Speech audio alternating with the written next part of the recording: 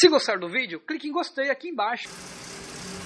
Fala galera, beleza? Hoje eu vou mostrar pra vocês como faz aí a troca parcial do seu aquário. Normalmente a gente troca de 10 a 20% da água do seu aquário, tá? Eu vou fazer uma troca só de 10%, só para vocês terem uma ideia como é, tá? Eu vou pegar a água de reposição, né? Que é a água que eu já mostrei no vídeo anterior, vocês podem acompanhar aí no canal, a água feita ali no ionizador.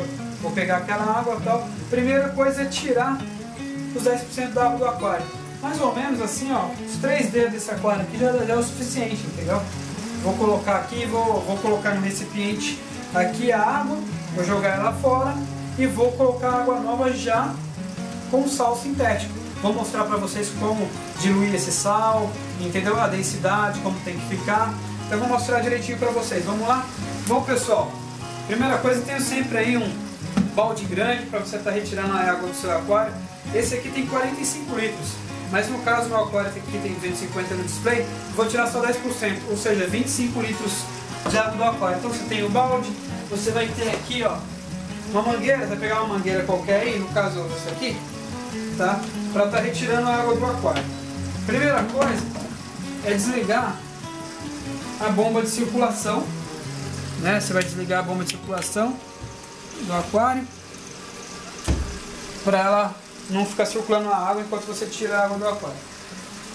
Começou a tirar, você vai desligar a bomba de recalque também. Vamos começar a tirar ela aqui.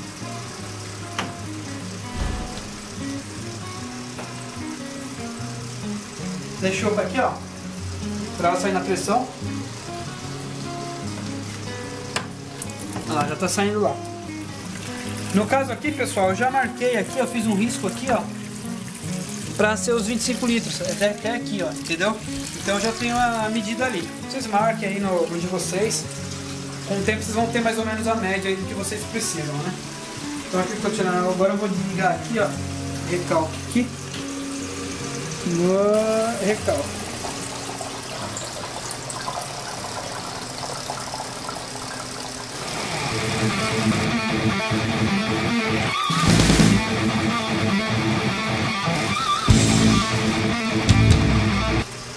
Pronto pessoal, já tirei aí a água que eu precisava. Vou trocar, dar uma olhada aqui, ó.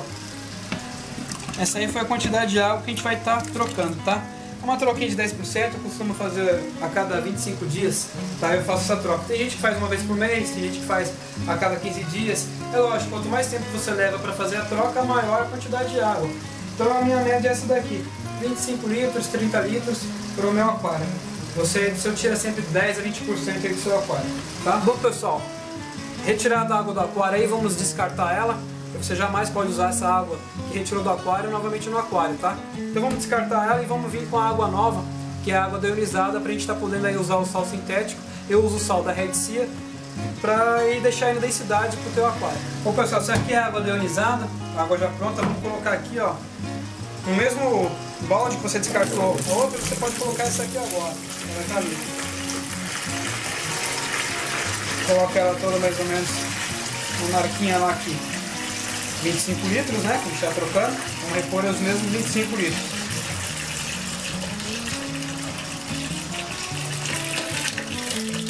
Para bater o sal, eu uso uma bomba de circulação, tá?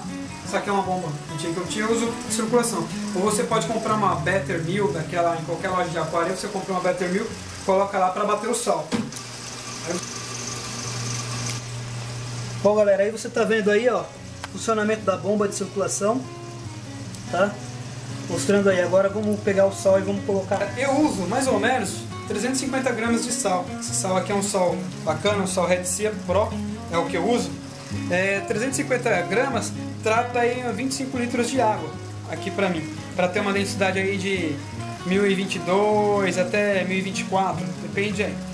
Tá? Aqui eu vou fazer com 1024. Então você vai adicionando aos poucos na água e você vai reparar que a bomba vai diluir nesse sal, ó. Olha lá, a bomba tá lá para isso, ó, para diluir.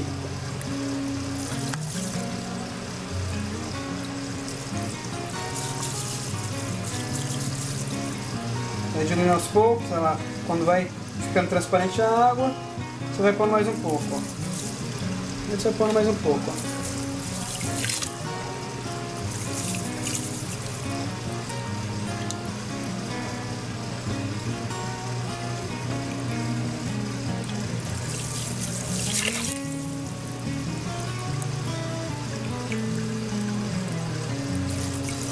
E aí o que você vai fazer? Você vai deixar batendo esse sal aí, ó. Tá vendo que a água tá branca, turva? Quando ela estiver bem transparente, sem nenhum resíduo de sal, aí você já pode medir a densidade, tá? Eu mantenho o meu em 1024. Então essa água aqui tem que chegar em 1024 porque ela tem que ir na mesma densidade que já está a água do seu aquário. Você vai usar a densidade aqui da água nova, para não ter nenhum choque de densidade para os animais, entendeu? Então tem que manter sempre a mesma densidade. Tem peixes que são muito sensíveis em a densidade. Por exemplo, seu aquário está com 1024, aí você põe sal a mais e joga lá 1026, vai dar problema. Seu aquário está com 1024 densidades, você joga 1022, vai ficar faltando. Então tem que procurar colocar mais ou menos na mesma densidade e na mesma temperatura de água. Como é que mede a densidade da água?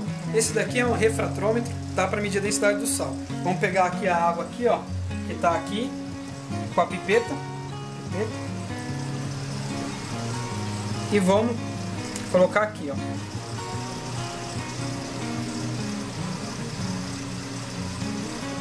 Aí você fecha aqui. Então, pelo menos faz o teste. Lá aqui, ó, já deu 1025, tá? Um pouquinho a mais. Então o que eu vou fazer? Eu vou colocar um pouquinho mais de água ionizada ali para chegar no 1024. Eu vou usar uma Bettermil, uma bombinha aí de aquário, para estar devolvendo essa água pro aquário, tá? A água tá pronta, o que eu faço? Ao invés de pegar uma canequinha e ir jogando, não, eu pego uma bomba, ó, conecto aqui a mangueira, entendeu? Ó, mangueira aí, ó, conectando a bomba, conectou, coloca lá dentro, lá, ó. Aí eu pego essa ponta da mangueira aqui, ó, boto aqui dentro, ligo a bomba e a água já sobe pro aquário. Bom, então agora eu vou ligar a bomba para mandar essa água de volta aí pro aquário. Então vou apertar o botão aqui, ó, bomba avulsa.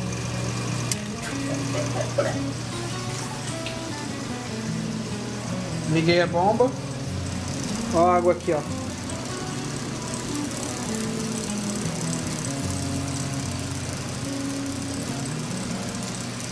Agora aí, ó, só esperar a água subir.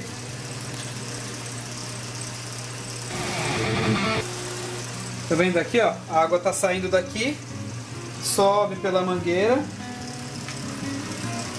e cai aqui, ó, de volta.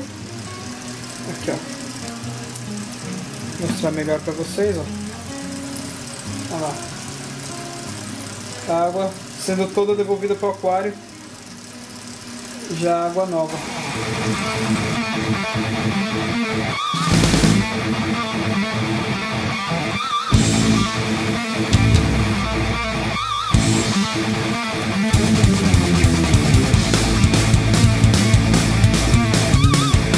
E é isso aí, pessoal, espero que tenham gostado. Vou tirar aqui a mangueira aqui. Prontinho. A água do aquário. Feita aí a troca parcial do seu aquário. Até a próxima. Tchau.